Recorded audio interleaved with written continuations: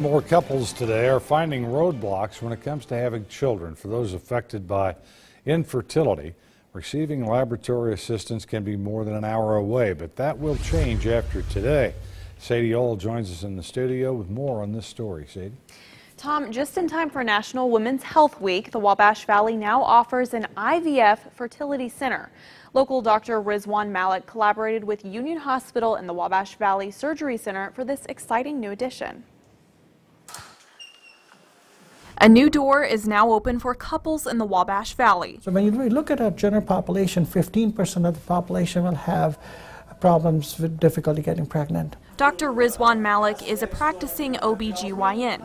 He's been in the community for 15 years and has helped many couples receive initial assistance when it comes to fertility issues. But when it came down to a point where, those initial measures did not work, the people had to travel, over an hour to 2 hours drive to get those services. Now, receiving laboratory assistance for egg fertilization can happen in the valley. Designing a state-of-the-art IVF or in vitro fertilization center at the Wabash Valley Surgery Center has been in discussion for some time.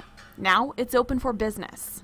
Women are fearful when they come in to see us, and it's nice to have an advocate for them. OB/GYN nurse Marcy Aldridge is that advocate.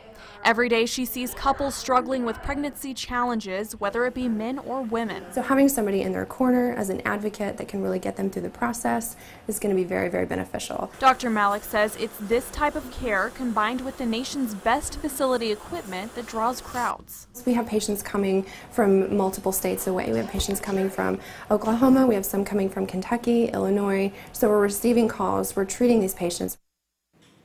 After an IVF procedure, it takes several weeks for fertilization to occur. The eggs are monitored in the lab, and the healthiest embryos are chosen to insert into the mother's uterus. Sadie, I know the center is right across from Union Hospital, and it's having a ribbon cutting right now, actually. What can the public expect from the open house there tonight?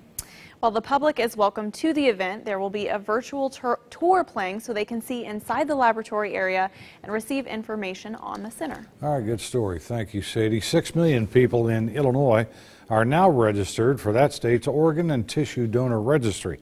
The Secretary of State's office worked to raise awareness about organ and tissue donation in April, which was National Donate Life Month. Secretary of State Jesse White says those efforts had an impact on the increase in registration. There are about 5,000 people in Illinois waiting for a tissue or organ transplant. Illinois residents